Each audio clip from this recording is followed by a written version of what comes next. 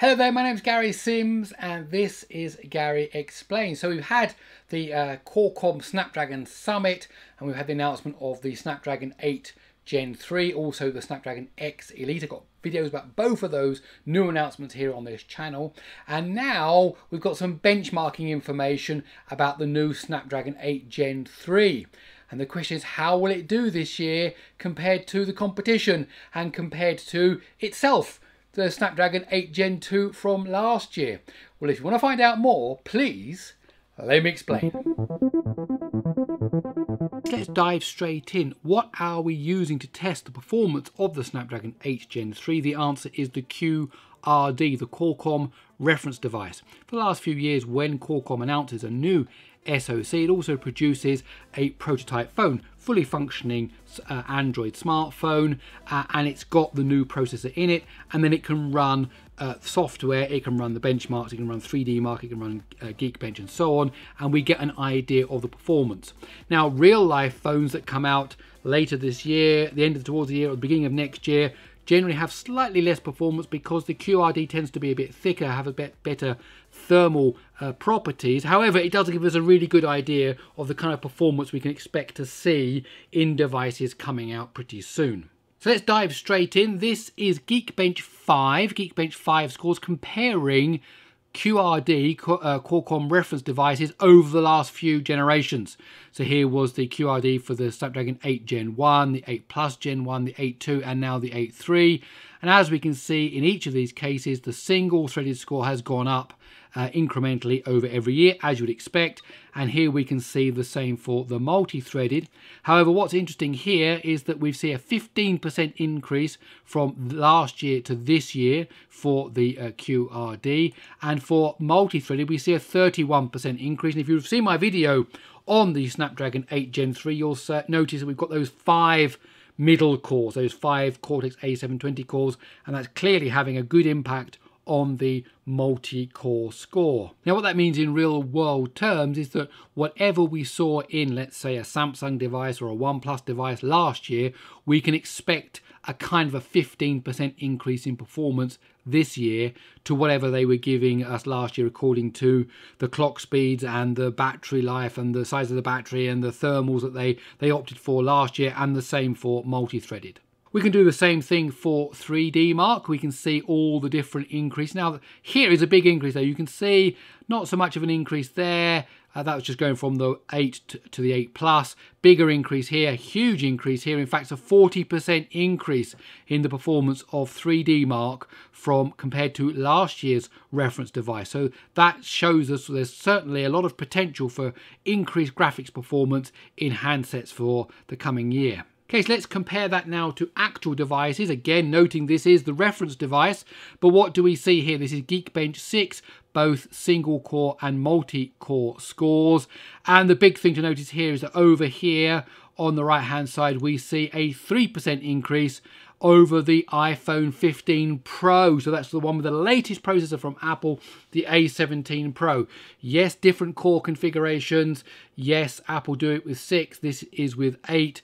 Absolutely understand that, but the reality is that the Snapdragon 8 Gen 3 has the potential to be faster than the iPhone 15 Pro in multi-core scores. When it comes to single core, Apple is still the king with that very high score there, 2,931 compared to 2,319. Now, when we look at 3D Mark, we've got quite a lot of interesting stuff. There's 3 different graphics tests shown here. One is 3D Mark Wildlife. That's the top one for each of the phones. Then we've got 3D Mark Wildlife Extreme. That's the next one down. And the final one is the Solar Bay, which is the ray tracing test. So let's put some numbers on here. So first of all, we can see that, again, that big increase from the 8 Gen 2 to the 8 Gen 3, 13,298 in the Samsung Galaxy S23 Ultra, 19,096. Now that's a 43% increase. As I said, we're going to see this kind of 30%, 35% increase in the graphics performance from last year's phones to this year's phones, just depending again on the thermal properties of the actual devices that come out. But this is showing you just how huge this difference is.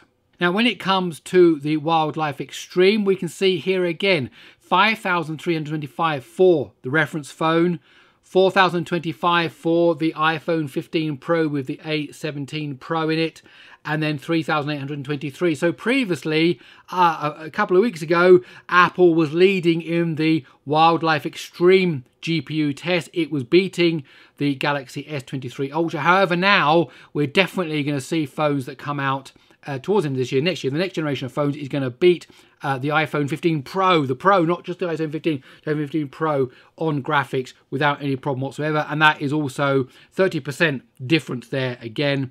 And here we're going to see the same for the ray tracing, 88,828, 6,430, 5,570. Again, Apple was in the lead, but now clearly the next generation of phones are going to do much better. Putting some percentages on that, we can see that's 37% faster. The reference device is 37% faster in ray tracing graphics than the iPhone 15 Pro. And the final thing I've got here for us today is some stress tests. Again, noting that the reference device does have unique thermal properties. However, you can see here absolutely huge gap compared to the rest of the field basically, and that manages to stay pretty well up until like 9 runs of the test before it starts to take a bit of a dive. So that is very impressive for some gaming that we're going to see, and then it kind of recovers later on, a bit up and down there. We'll see what real devices can do, but this does show, preliminarily shows, that there isn't going to be a massive throttling problem with the H Gen 3, certainly according to the reference device and certainly according to this first bit of the running here. So it'll be really interesting to see what we get when we see actual devices running and see how they handle the stress tests. Okay, so there you go, the 8 Gen 3. That's a really exciting set of benchmarks. As I said, that is the reference device from Qualcomm. Things will be slightly different when we see devices from Xiaomi and Samsung and OnePlus and whoever else, but it's really interesting to see what we're going to get in this next generation of smartphones. Do tell me in the comments below, what do you think about those benchmark numbers? Do you think that's impressive? Is that going to sway you in maybe a purchasing decision for the year ahead? Love to hear your thoughts. Okay, that's it. My name's Gary Sims. This is Gary Explains. I really hope you enjoyed this video.